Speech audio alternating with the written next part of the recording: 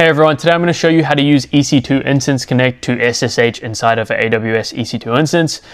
This doesn't require any key pairs, no terminal setup. I actually learned how to do this doing this hands-on networking series where you learn all about networking, VPCs, subnets, security groups, and how all of this actually fits together. If you want the full walkthrough and the free project guides, I'd recommend checking out the description below, but I'm actually just going to skip to the Instance Connect part and we'll assume that you already have some experience inside of this video. Let's get straight into launching an EC2 instance that's actually compatible with EC2 Instance Connect. I'm going to go up to the top here and launch an instance. I'm going to call it something like EC2 Connect Test for AMI. Just keep Amazon Linux 2023 selected. Same with the instance type here, keep it as T2 micro. For key pair, we can click on that drop down and then go proceed without a key pair. I know it says not recommended, don't panic. We're not going to be using SSH in the traditional way. Normally this would be a problem. No key means no access, but that's exactly what EC2 Instance Connect solves. Then we're going to scroll down here. We're going to go to network settings. We're actually going to click edit. You can use the default VPC or any VPC with a public subnet. If not, you can just use the default one, that'll be fine. Make sure to enable auto assign public IP. This is important as EC2 Instance Connect works by connecting through the internet, so your instance needs a public IP address. For security group name, we're actually going to create a security group. I'm going to call it something like Instance Connect SG. For description, I'm going to add something like allow SSH for EC2 Instance Connect. Cool. For type, we're going to leave it as SSH. For source type, we're going to leave it as anywhere. And you can see the port range there is 22. So what this is doing is it's allowing SSH traffic from any IP. This is usually not safe in production, but it's fine for testing for this case here. We're going to talk about security best practice at the end. So then you can go down to the bottom here and you can click Launch Instance. It's going to take some time to actually launch, and you can see that it was successful here. I'm going to go back to instances here, and I'm just going to refresh my page so my instance shows up here. I can see my instances here. So I've selected my instance here, and I'm going to go down to the bottom of my screen and click on security. Now, once I'm in security, I can click on my Instance Connect security group here, which I'll click into. Now, what I'm going to do is select this inbound rule here, and I'm going to go edit inbound rules.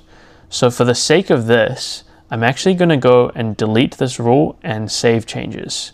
So now if I go back to my EC2 instance, I'll go back here, click on my instance. I can go up the top here and click connect. And now if I connect using public IP, just like this, you're actually going to see an error here. There you go. Here we see a failed connection. This happens a lot. It's a very common issue, and it's almost always because your security group isn't allowing SSH traffic on port 22. So let's go fix that. I'm going to go back here. I'm going to click on security again, go to my security group. Now I'm going to go edit my inbound rules here. And once I'm here, I'm going to add a rule. I'm going to change this to SSH. So type is SSH. Source, I'm just going to go anywhere IPv4. As I said earlier, this is not best security practice, but it should do for here. Now I'm going to go save rules. Now when I go back to this tab here, I'm going to refresh, and hopefully this should be good. Now as you can see, this little bird indicates that we are in. So this is a Linux terminal running inside of your EC2 instance. You didn't download a key, you didn't use a terminal on your laptop.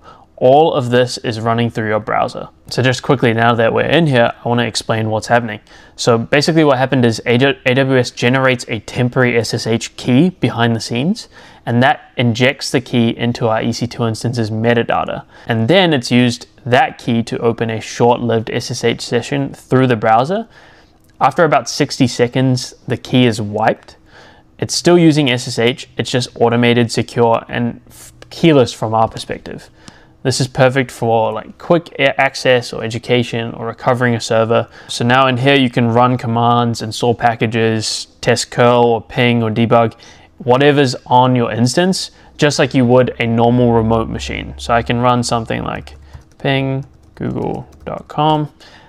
If you do the project, you'll learn more about this, and it's going to ping google.com, which is awesome. Just a quick word on security. This is not a setup that is typically safe for production. Port 22 open to the entire internet is really asking for trouble.